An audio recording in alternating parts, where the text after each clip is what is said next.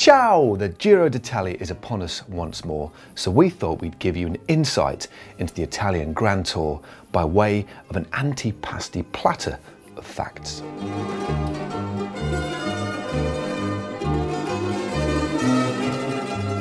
Do you remember last year's Giro d'Italia when Richie Porte was docked 2 minutes for taking a wheel from non-teammate Simon Clarke? Well, way back in 1922, things were just a little bit stricter. Giovanni Brunero was docked 25 minutes for taking a wheel from a teammate. There you go.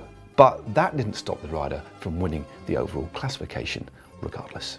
Did you know there was a jersey that was awarded to the last place rider on general classification? It was called La Maglia Nera, or the black jersey. And quite often there used to be a race within a race to see who could get the slowest time. Such was the prestige of wearing this jersey. Now, in 1951, it was the last time the jersey was awarded, but it went to none other than Giovanni Pinarello.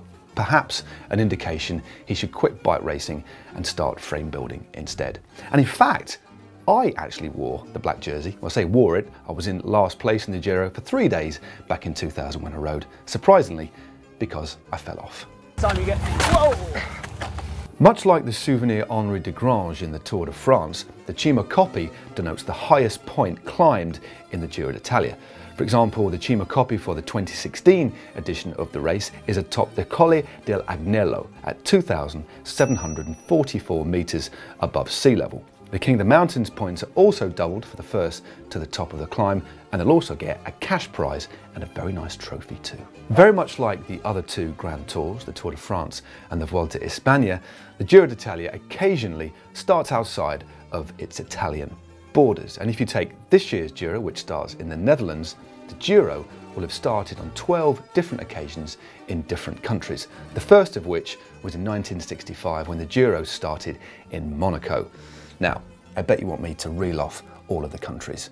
Well, here goes. San Marino, Monaco, Belgium, Vatican City, Greece, France, the Netherlands, Belgium, the Netherlands, Denmark, Northern Ireland, and the Netherlands. 3 to the Netherlands. They must have a pretty good relationship, I guess. The title of Most Prolific Giro Winner is an accolade that is shared between an exclusive club of 3 cycling legends. Italians Fausto Coppi and Alfredo Binda, as well as Belgian icon Eddy Merckx, all have 5 wins apiece. Now, the most prolific stage winner is Mario Cipollini with 42, and somewhat unsurprisingly, Italy lead the way in terms of countries who've won the Giro with 68, with Belgium a very, very distant second with 7 wins. The first ever Giro d'Italia took place in 1909, covering 2,448 kilometres. Now, that averaged per day about 300 kilometres, which is nearly double what their modern day counterparts do these days. Now, the winner of the inaugural Giro d'Italia, or the first one, was Luigi Ganna. Now, he won on a points-based system, not overall accumulated time. He didn't go to a time system until 1914. The iconic Maglia Rosa, or pink jersey, is awarded to the rider that's leading the race, and that ultimately wins the race overall. But it wasn't actually awarded until as late as 1931, and pink was chosen because that's the colour of the pages of the newspaper that sponsors the race, La Gazzetta dello Sport. Now, the rider that spent the most time in the iconic pink jersey is, unsurprisingly, Eddy Merckx. But get this, 77 days he spent in the Maglia Rosa, which equates to roughly 3.5 Giros, or Giri. The youngest rider to take overall honours in the Giro d'Italia was Fausto Coppi, otherwise known as Il Campionissimo.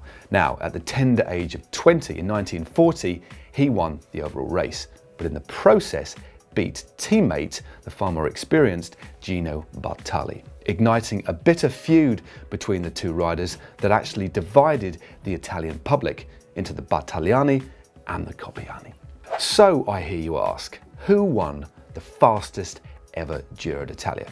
Well, that honour goes to Giuseppe Cerrone of the formidable Del Tongo team, who, in 1983, wearing the rainbow stripes of world road champion, won the Giro. His average speed, 38.937 kilometres an hour, equating to 24.194 miles an hour.